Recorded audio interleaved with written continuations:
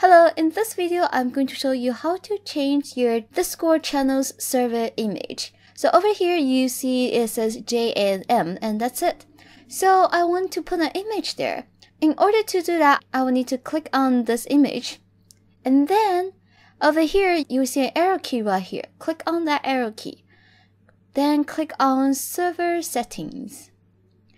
So this is where you can change the image. By click on upload image.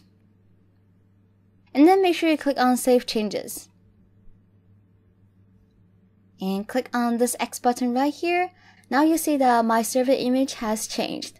Now the one thing I want to point out is if you are trying to do this on your mobile phone, you are not going to see this option, at least at this moment. So make sure to use the desktop version and change it this way.